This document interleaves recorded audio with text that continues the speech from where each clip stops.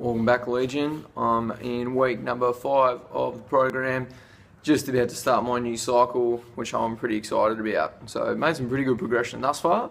Today I just wanted to have a chat to you about training progressions and how you can change it up or add variations to your training to help you keep going forward and making progressions in your training plan, whether it's weight gain like myself, or whether it's weight loss, or whether it's athletic performance.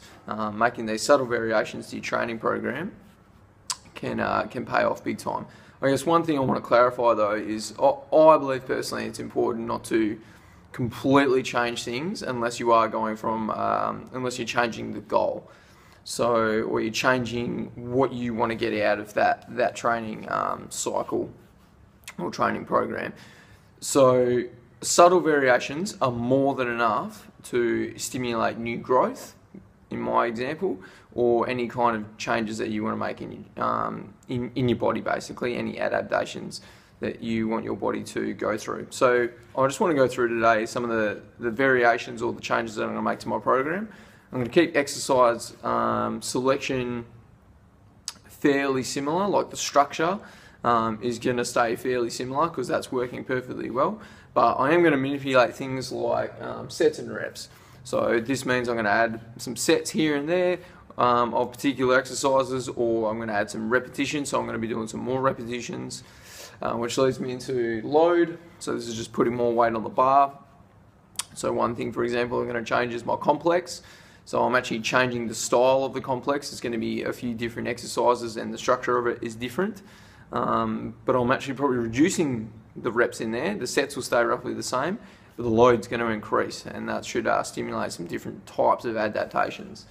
Then we've got time under tension. This one's probably super underestimated in regards to muscle growth. But when we talk about time under tension, we're talking about the actual speed of the repetitions. So for muscle growth, it's really important to control all reps, but you can manipulate things like how fast you lower the bar down in a bench press, or how fast you lower the bar down in any of your other movements. That lowering phase actually causes quite a fair bit of muscle damage if you do it at a constant tension. So I'm going to manipulate a few things like that. Then you're looking at variations, so just purely variations of exercises. So you can do the same type of exercises, but you can change the variations of them, whether you're using different implements, so from dumbbells to barbells, or whether you're using maybe different loading. So you could use chains, you could use bands, instead of just using your plates. Many ways to do that. Then you got a new exercise, so maybe you might just chuck in a new exercise. I don't think it's a good idea to overhaul your own whole program and change everything just within a 4-week block. I think every 12 or 16-week cycles is a good idea to change things up. But remember, you've got to think about the principle of specificity. So if you want to make specific adaptations, there's going to be certain exercises that do that.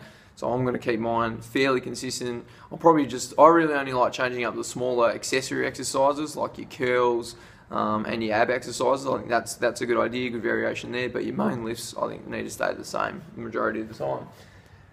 And then the last one, which is not exactly a training principle but a nutritional principle, is increase my intake. So I've done really well over the last couple of weeks, eating a lot of food, which is good, but now I need to step it up again. So my training is going to increase a little bit, so my intake needs to come with me.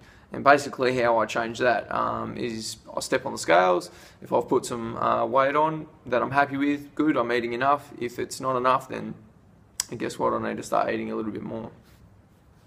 Alright guys, thanks for that one. I'll see you in the next couple. Cheers.